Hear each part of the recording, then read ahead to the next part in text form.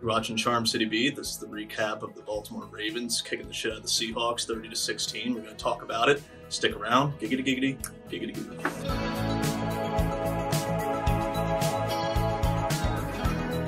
So yes, joined by another week of Holden here on the table. Wow, we beat the Seahawks. The Ravens beat the Seahawks, man. Yeah, I didn't see it coming, but I'm quite happy about it as a Rams fan personally. Well, it's not even that I didn't see it coming. It's that I didn't see it being such a wide gap. Like, I literally thought this game was going to come down to a Justin Tucker field goal, honestly. So the fact that it ended 30-16, icing on the cake. We beat a Super Bowl contender. Here we are. We also beat one of your guys. But we're going to open up the show and talk about one of your old guys, Marcus Peters, who made his debut with a pick six, and which was probably more of a turning point in that game, honestly. The game had been kind of lackluster, kind of, very slow, and then Marcus Peters took that interception to the house. Welcome to Baltimore. I mean, I think that trade paid off. So it's kind of funny how the LitTube comes full circle here, because if you remember in our first ever Lit Sports Online episode, I had Marcus Peters as a player to watch. Really? We focused on. Oh my God. Back when he was on the Chiefs, and now he went to the Rams, he went to the Ravens, and now he makes this huge play in his first ever game as a Raven. Wow, that's crazy. That's insane. There's got to be a way we got to roll that. I got to hear that. This is not only the first episode of Lit Sports Online, this is also our NFL kickoff. And we have a lot of information to cover, so we're going to get to it with Holden's players to watch. In this segment, I basically want to talk about NFL players that are in unique situations, whether it be coming off an injury, or we're not sure how they're going to produce this year, or maybe they had a really good campaign last year, and we're talking about, are they going to follow it up with another strong campaign? So let me start with Marcus Peters of the Kansas City Chiefs. He's a cornerback, and he's a player to watch, and last year he was a standout rookie. He had a league-leading 26 pass defenses, also had 60 tackles, 8 interceptions, and 2 defensive touchdowns. Now, for Marcus Peters, that is very solid statistics to put together in your rookie campaign. Even for a normal experienced starter, that's a good campaign. So I think in year 2, he's going to go ahead and raise that up to an elite level of play, establishing himself in that elite tier of corners along with Josh Norman, Richard Sherman, Darrelle Revis, and others. He's going to be a household name after this year. So, yeah, I mean, who would have thought it all the way, what was that, 3 years ago? Jesus. I mean, that was a pretty fantastic play. And, I mean, you know what? Let the video do the work. Another video. Mario, roll it. 5, That's going to be crazy. 4, 3, 2, hide that. 1. I mean, again, probably one of the better trades I've seen, especially if you're in our fantasy football league. You just see a bunch of shitty trades. But that was just a great, awesome paid-off trade. I don't know how Kenny Young's going to pay off for you guys, but, I mean, you guys did get Jalen Ramsey, so. He's been working out. Yeah. Hard. There you go. So, yeah. But, yeah, that was definitely a turning point in the game for sure. And I think overall it was a game where the Ravens really just, if you think about it, the points differential really came down to the defensive points. Yeah, I mean, it was those 14 points. And, I mean, Marlon Humphrey, too, also had he kind of sealed the game up with that fumble recovery for a touchdown. But on the offense,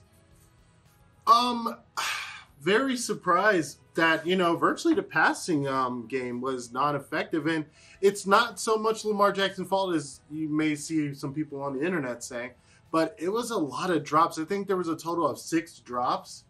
And, I mean, Lamar Jackson ended up finishing the game off with 143 passing yards at a 45% passing completion. And you think, if 6 of those drops had been caught, what would his completion have been like then?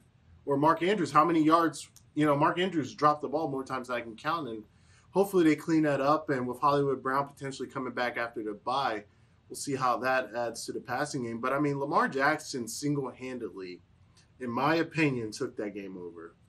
I mean, he had 14 rushing attempts, 116 rushing yards, and just this ballin'-ass touchdown on 4th and 2. I mean, there's really no way to explain it. And for sake of another video, here you go. This is like the most badass play ever.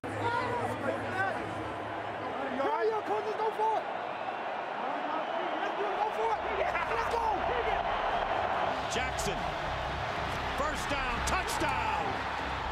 8-yard touchdown run by Lamar Jackson on 4th and 2. I mean, you literally told your coach, "No, I got it. Let's go, let's go." And John Harbaugh is already an aggressive enough coach. We've seen what he will do on 4th down.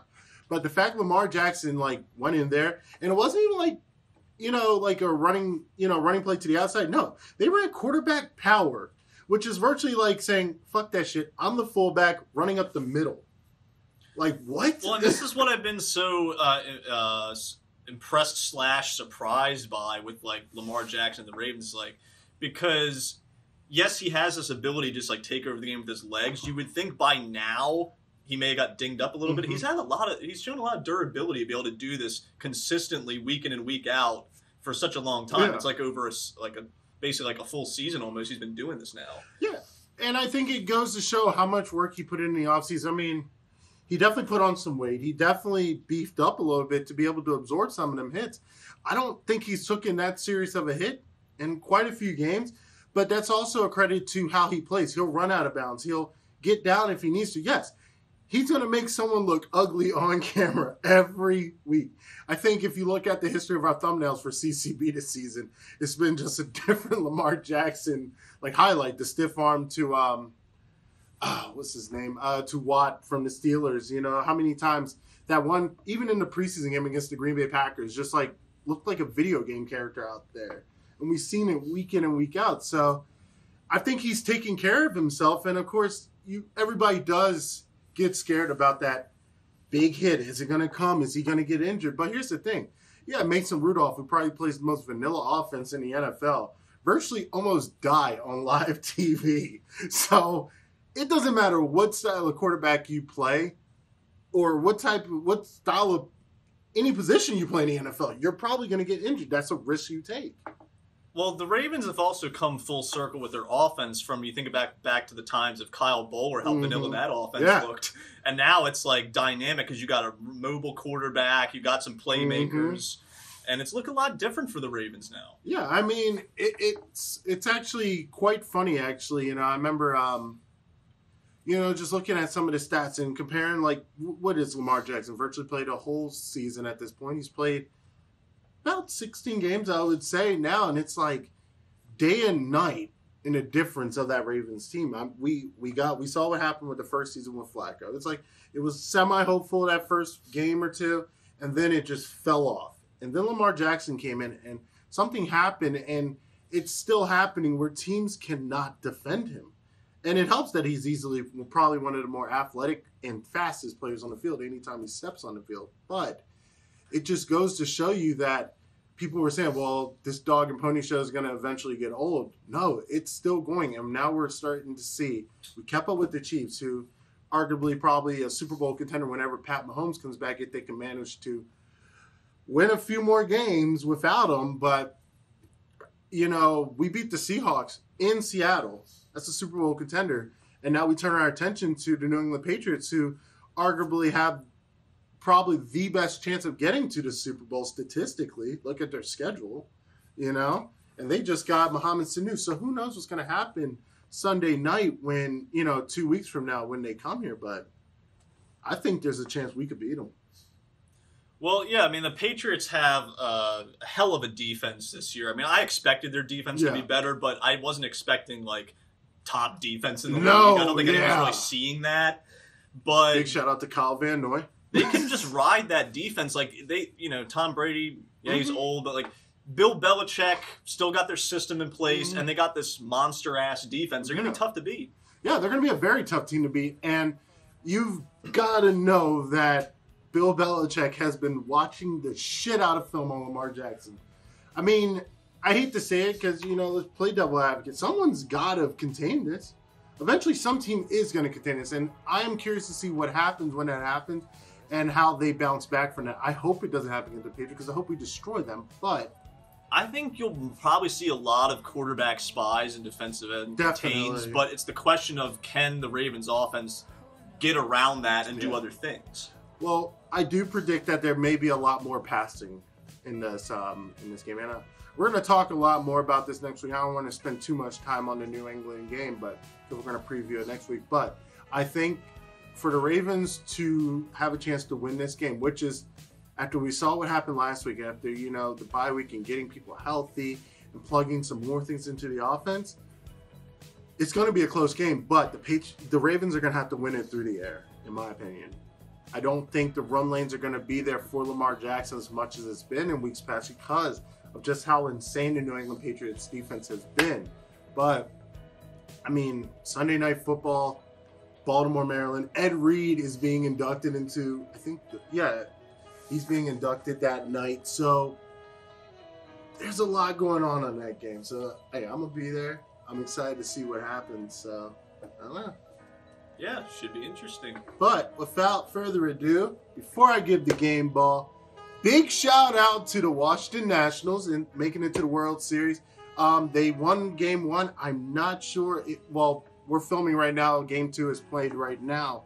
So we don't have stats for that, but we'll definitely have it on our page. But the game ball this week is actually a twofer. One goes to Marcus Peters, welcome to Baltimore, and the other one goes to Lamar Jackson, who, again, has just really helped this Ravens offense really transcend. Here we are. So, game ball to you. Good catch, Mario. So, yeah, that does it for our show. Don't forget to like and subscribe down below. Justin, great to have you on the table as always. Look out for more UFC videos with Pat. And, yeah, take care.